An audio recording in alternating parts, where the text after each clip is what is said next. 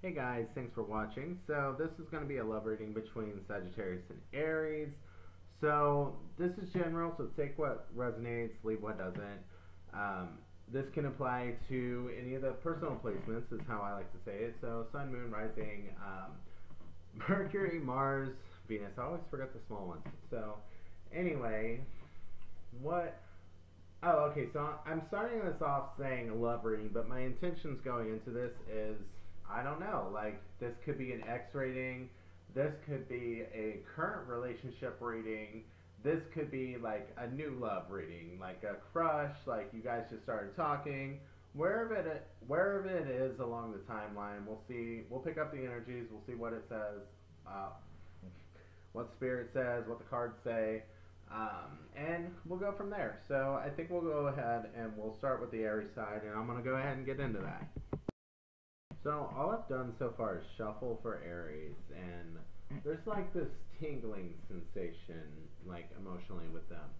So I can't tell if this is nervousness, if this is excitement. It's like it's not traveling enough for me to really know. Like, so I figure I'll just go ahead and get more cards. But I thought I'd report on that. Like, there's some sort of either excitement or anxiety going on here. Okay, so Aries, you're gonna love me for this, but um, okay, I'm gonna start. I'm gonna do it in order because I was thinking about the advice portion of it. So for how you feel, you get the moon, and that's just telling me that it varies. See how there's many phases of the moon here? Your emotions vary on how you feel about Sagittarius. Like one day you may be like, fuck them. One day you may be like, I want to get back with them.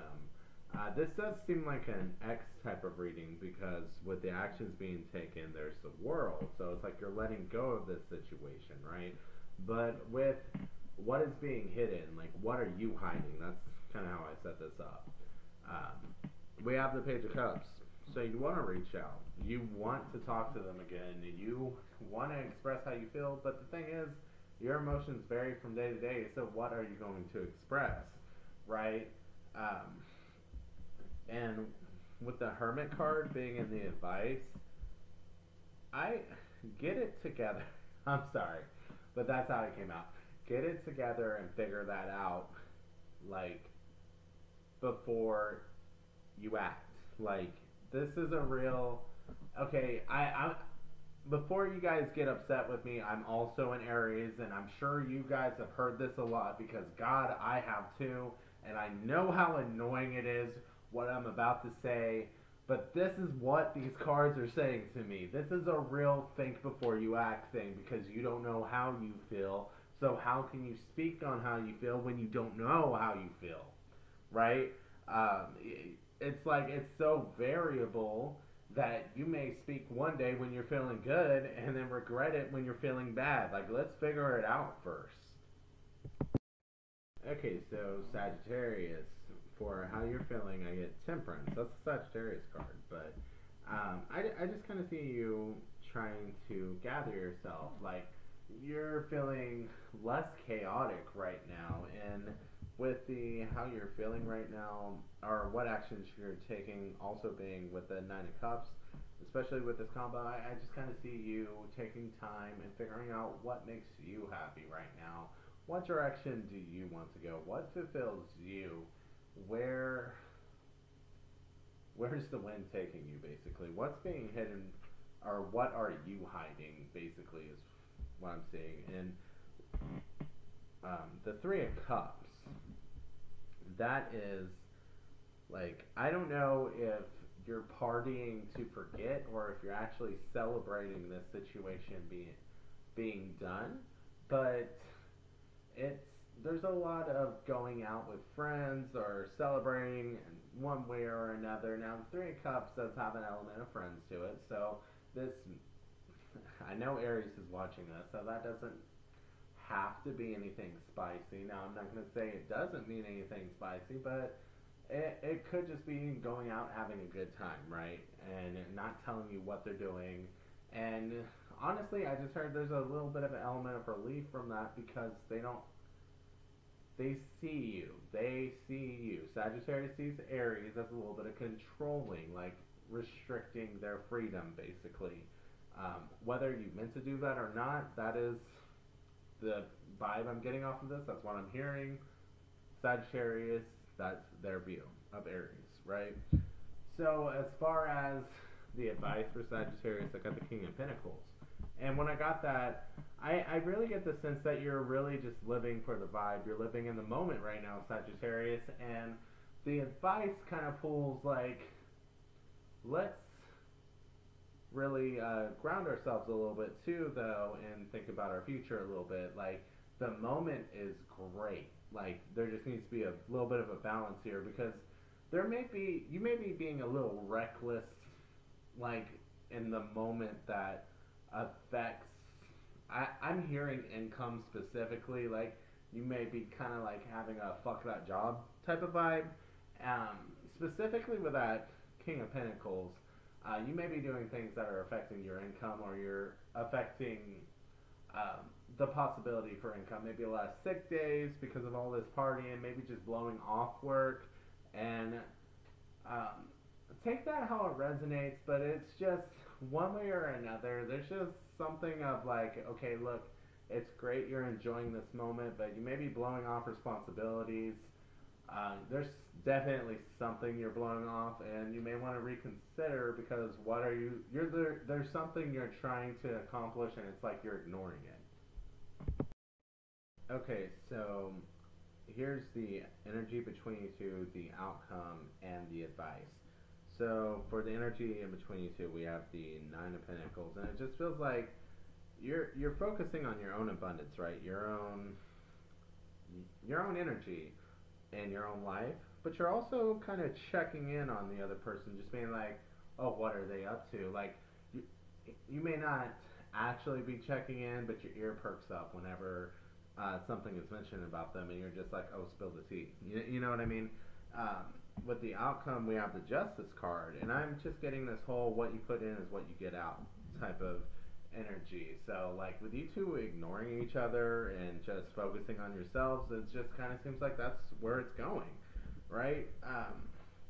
Now, you both had advice individually that was just kind of a make up your mind, where do you want to put your energy type of thing. Sagittarius, I wasn't sure if you were blowing off work, but this could be you needing to put work into the relationship, and Aries, it could have been you needing to make up your mind on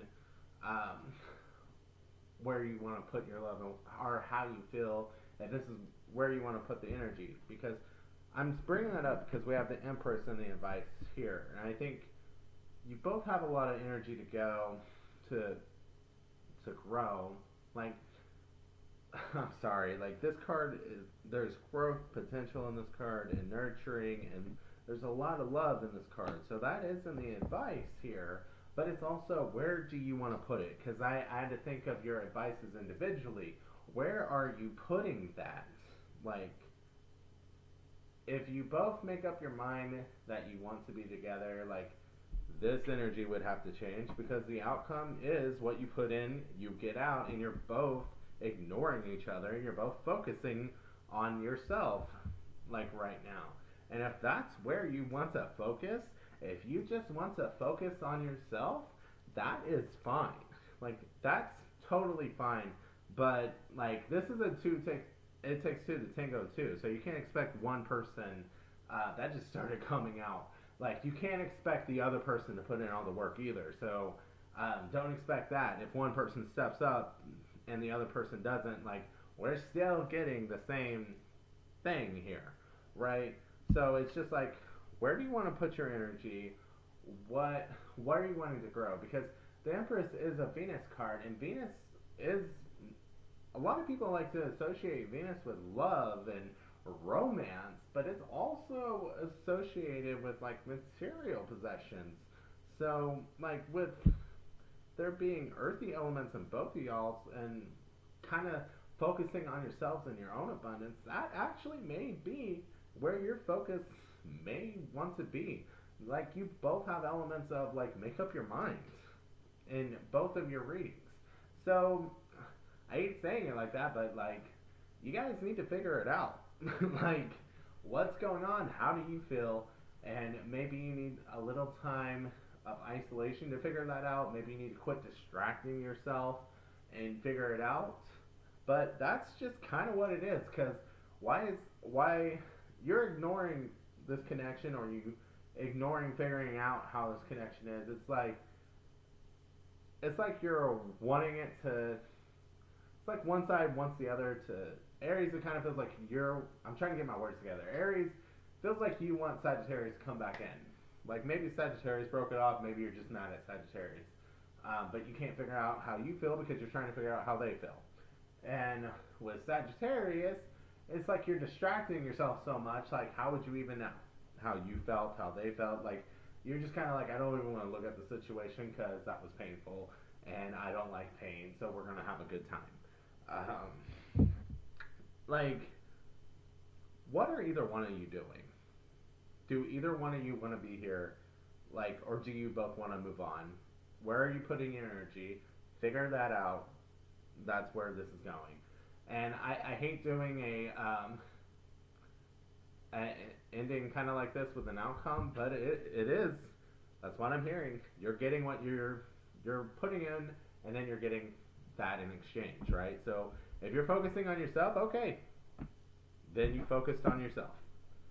So anyway, guys, thank you guys for watching. Hopefully this resonates. Hopefully it helped, and have a great night.